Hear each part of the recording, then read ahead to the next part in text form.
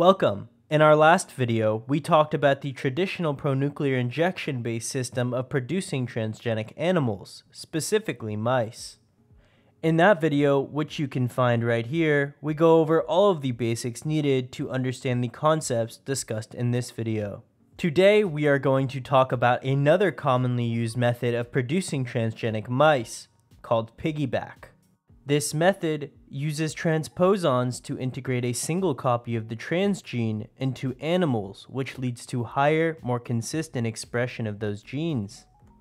Before we do a deep dive into PiggyBAC, let's explore a comparison between these two different methods of creating transgenic animals. The traditional pronuclear injection leads to inconsistent levels of gene expression, and while this may be good for some kinds of experiments, it's not ideal for others. The second method uses transposons, which lead to consistently high levels of gene expression. This data shows the gene expression in the offspring using each method. At the beginning of this video, I mentioned that PiggyBAC integrates a single copy of the transgene into the genome. In a traditional pronuclear injection, a process of gene stacking occurs as the foreign DNA integrates into the target gene. Contrary to the common belief that these tandem repeats increase the expression of a gene, at some loci this tandem integration may silence the expression of the gene itself. This process is the source of great variability shown in the graph above. Before we go any further, let's break down what a transposon is and how it works. A transposon is a DNA segment which is able to move from one area on a gene to another. It is for this reason that transposons are often referred to as jumping genes. The process by which a transposon moves from one area to another is known as transposition. There are two different classes of transposons which undergo transposition in distinctly different ways. Type 1 transposons are known as retrotransposons. These retrotransposons convert themselves into RNA using transcription and then back into DNA using reverse transcription. Once converted back into DNA, they insert themselves into the new genome. You can compare this method to copying and pasting on a computer. Alternatively, PiggyBAC is a DNA transposon.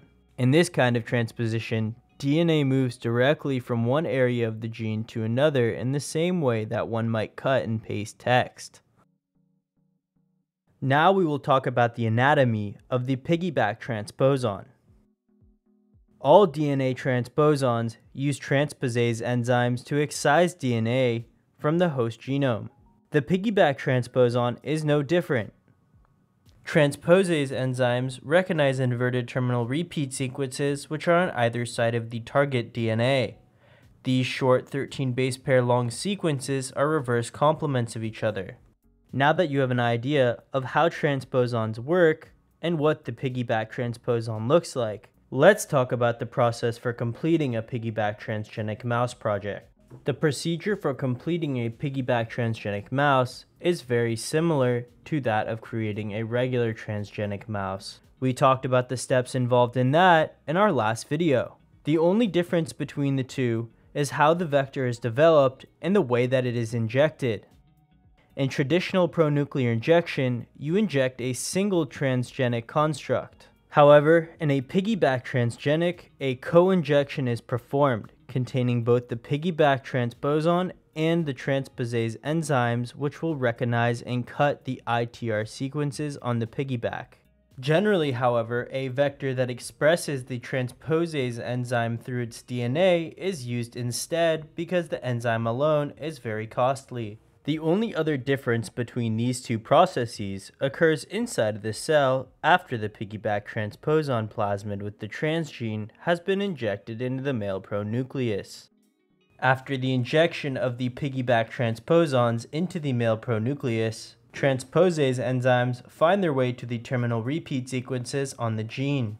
Next, they will dimerize the transposon, forming a complex called a transpososome. In the following steps, the transposase enzymes will excise the DNA from the plasmid. The transpososome, which has been freed from its resting place, is now guided through the nucleus towards certain areas of the genome to TTAA sites. These sites are special because they associate with open chromatin. Chromatin structure plays a key role in regulating gene expression by allowing DNA accessibility to transcriptional machinery and transcriptional factors. Areas of open chromatin are areas which have high rates of transcription. Thus, integration of transgenes into these spots will lead to high expression of the genes. Because the gene was cut at the ITRs, only a single copy will integrate into the genome per TTAA site. This difference leads to a more consistent expression of the gene, while the integration into TTAA sites associated with open chromatin leads to higher expression. With a start to finish time of just 2 to 5 months, PiggyBAC transgenic mice are great options for creating transgenic mice with high expression and consistent results. Thank you for watching. If you enjoyed, please leave a thumbs up and subscribe for more animated, informative content about genetically modified animals. Use code WATCHT when you make your inquiry with Cyagen for a 15% discount on any of our transgenic services for a limited time only. That's all for this video. Thanks for watching, and we'll see you next time.